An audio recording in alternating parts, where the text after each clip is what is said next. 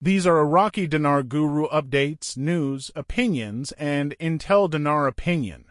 According to Iraqi Dinar news hound guru Samson, the article, Al-Sudani returns to Baghdad after participating in the UN General Assembly meetings. According to Intel, news hound gurus Marks and militiaman, via PDK Armed Forces man, Iraq has accomplished a great deal, and as everyone knows, Al-Sudani just attended the U.S. Assembly in New York. Along with attending side meetings and giving his address, he went home yesterday. Now that Sudani has returned, why couldn't it have happened sooner?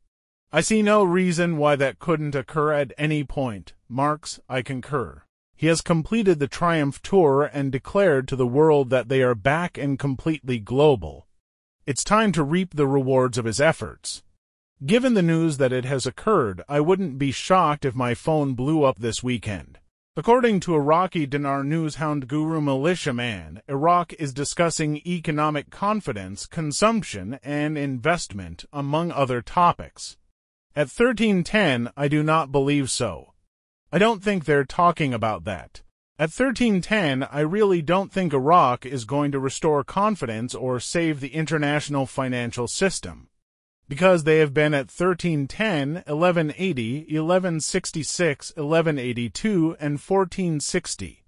However, have they taken any action regarding it? Are they involved in international forex trading? No.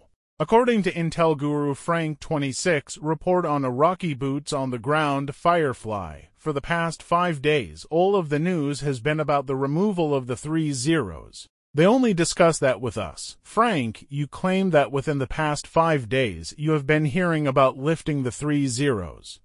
Sincerely, you've heard this for the past 5 months. It's just that it requires a lot of concentration every day now.